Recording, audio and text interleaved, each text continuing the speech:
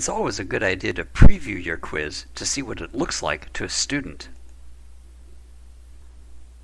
Let's fill in the answers. We'll answer the first one correctly, the second one incorrectly. This is going to be the library, and the 4 learning styles are visual, auditory, reading, writing, and kinesthetic. One thing I'm noticing about this question is that because the V is already there, the student might just type the remaining letters. I'm going to have to edit this question to eliminate that problem. Here in question 5, I seem to have 2 extra choices. That's odd, don't know where they came from, but that needs fixing. Let's put in some choices here. Oh, I've also misspelled the word independent. I'll have to fix that as well.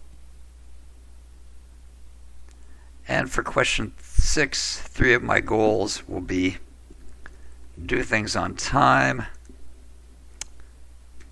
read the book more carefully, and balance my work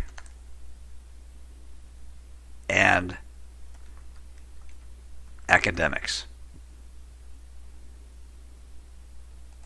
Submit the quiz, and we can see the feedback. There's the comment that went with the incorrect answer, by the way.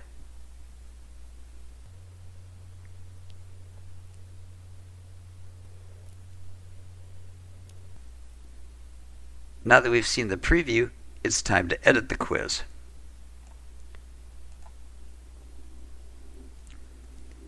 We'll edit, go to the Questions tab. For learning styles, I'll click the pencil icon to edit the question, and I'll say V stands for, A stands for,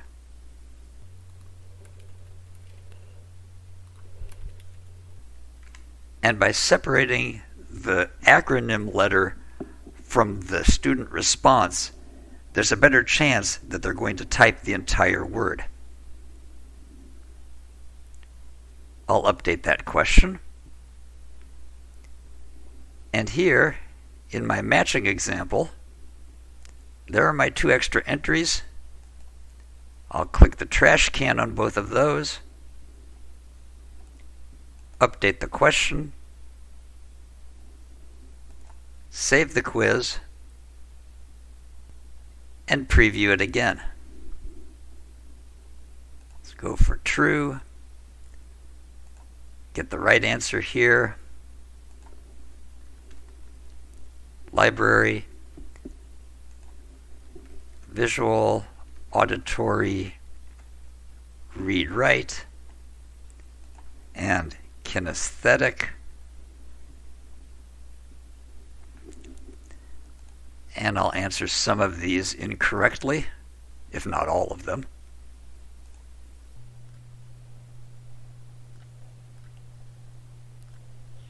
And for the 3 goals, manage time, balance work and academic, and have a good time at school.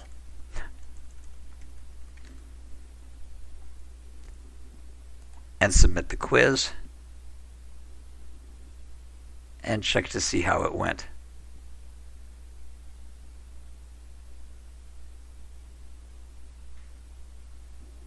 Looks good.